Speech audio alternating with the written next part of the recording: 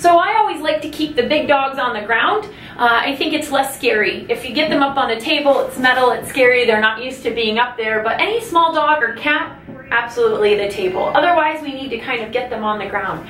If you have a veterinary patient who doesn't have any vomiting or diarrhea, give them a cookie. It's going to teach them that the veterinary clinic isn't so scary, and anything we can do to reduce their fear, I'm a big fan of. So for me, I always just like to say hi to the dog. I'm going to kind of come to the side, introduce myself. Obviously this is my own dog so that he knows me, but I always kind of like to come down a little bit, be less scary, and I'm going to start and just check out their mental status by seeing how awake and alert they are. They should be able to focus on you. They should have 2 equal-sized pupils. You should be able to see white sclera. Then I'm going to go ahead and give them a little head scratch. I'm going to look in their ear. If you have a big floppy dog, definitely grab an otoscope. Look down the ear canal for any signs of infection.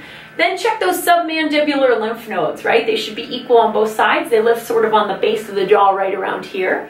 Then I'm going to come down, feel the neck, absolutely. I'm going to come down to the prescapular lymph nodes. I'm going to feel for those, making sure that they're of equal size. I always kind of go down both legs, making sure everything's okay, no lumps and bumps or anything like that. Thank you very much, Havoc. I appreciate that. I like to try to be as friendly as we can with these pet patients, obviously. Then we're going to go ahead and we're going to ask him, see if he'll stand up for me. Perfect. I'm going to go down his back, kind of make sure he doesn't have any obvious back pain, nothing going on there. I then feel both sides of the chest cavity for lumps and bumps, that sort of thing. I'm then going to go ahead and palpate the abdomen. Some dogs aren't huge fans of this, so go ahead and palpate, cranial and caudal. Ideally. At this point, what I generally do is listen to the chest, because I always start at the front and I'll work towards the back. It's sort of just my thing, and I recommend you kind of do something similar. I never like starting at the back. I think that's rude, so I always like to start at the front.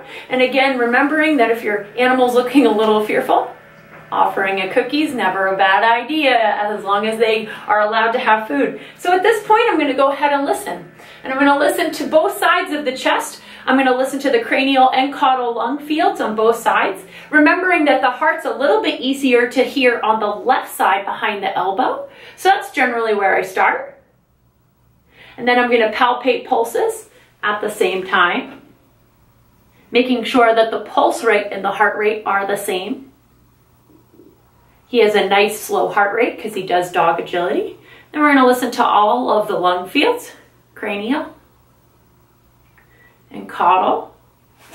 We're going to come over to the right side, do the same thing.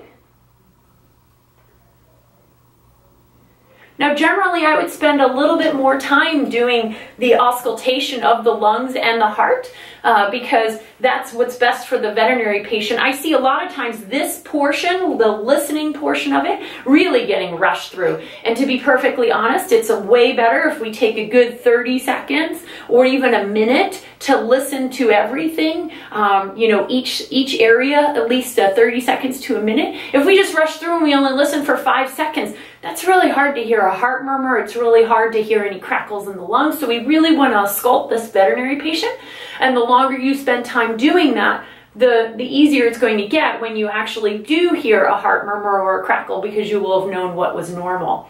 So from there, I then go ahead and I'm going to check the back end, right? So we're going to peek back here. Never a fan of that, right? So sometimes having someone else help you is always very good. So we're going to just peek back. Make sure that we don't see any obvious anal sac tumors or any anal masses or any inflamed anal sac area. I'm going to go down both hind legs, feeling for lumps and bumps. And then we're going to get to the popliteal lymph nodes. So these popliteal lymph nodes live on the back, kind of right behind the knee area. So we're going to feel for both of those, making sure that they're equal. We're going to make sure that he's got no lumps and bumps and all those things. I always like to pick up toes, make sure that they can plant them and flip them. He doesn't have any back issues. And if I haven't already done so, I'm going to feel the bottom half of the back. So that's how you do a physical exam. Make sure you are consistent every single time so that you don't miss something, and the more that you get to do them, the more familiar you're going to be with what is normal versus abnormal. And don't forget, if your veterinary patient will tolerate it, give them a cookie. All right, Thank you so much. Hope this helps you with your physical